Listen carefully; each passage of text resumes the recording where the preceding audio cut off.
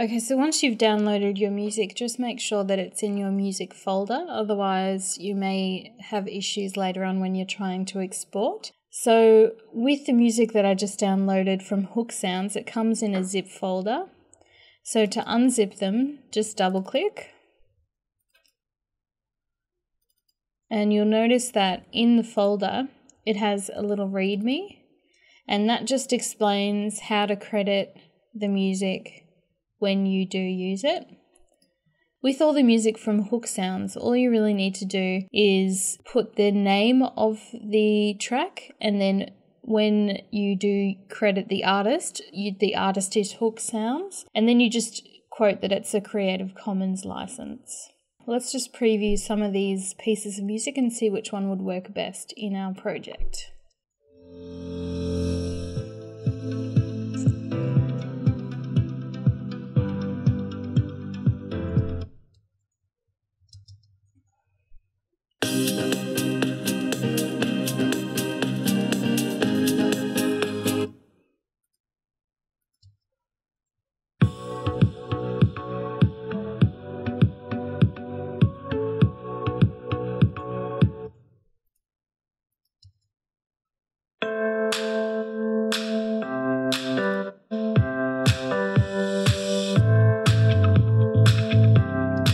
Okay, I think I'll use this track. So to use it, all you need to do is click and drag it into your timeline, and it will import the whole thing. And all you need to do is split at playhead like we did last time, and then you can just delete the second part because we'll only need a little bit. So what I'm going to teach you to do now is to fade two pieces of music together. So you're just going to make sure that automation's on. So the shortcut for automation was A, so I've turned it off and press A to turn it on again. So all I want to do is create a keyframe here, and then just fade it in slowly.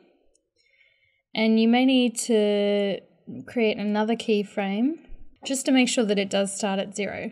And then we do want to fade it out again. Okay, so we're just going to play it back and make sure that the levels aren't too high.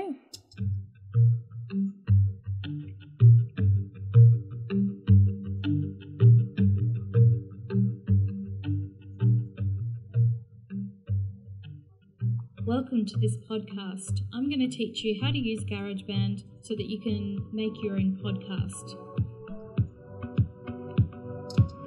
Okay, so I already see that it's fading in way too early. So what I'm going to do is just move that a bit further back so it's in line with the other track.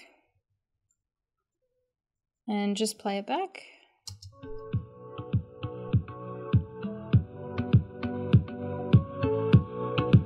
And I'm noticing that I'm getting these red bars at the top, so that means that it is too loud.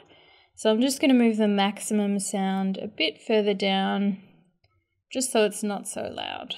Okay, now I'm just going to play the whole thing back, just to double check.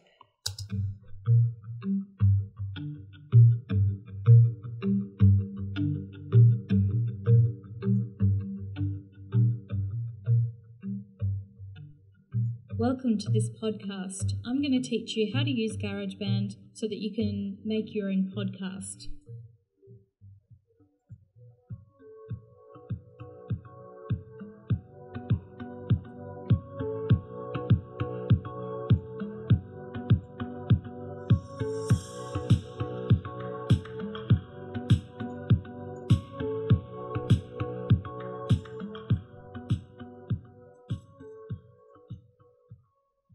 Great, so I've just shown you how to fade two pieces of audio together. So you do need to just play around a bit and make sure that the audio levels are correct. If you do notice that one piece of audio is a lot louder than the other, just make sure that you turn down the levels using the automation feature to make sure that the levels are pretty consistent throughout the whole piece. This may be difficult if you've got a lot of audio pieces that you're putting together. It is a lot easier when you do have one piece of audio from someone talking, because most of the time the levels will be the same and all you need to do is adjust it once. So I just suggest that you make sure the audio levels are good before you do any cutting, because now I can adjust these audio levels independently. So that's good if I do have loud bits of audio and I just need to turn them down. But it'll be very frustrating if you need to turn all the audio up. You'll have to do it for every single clip.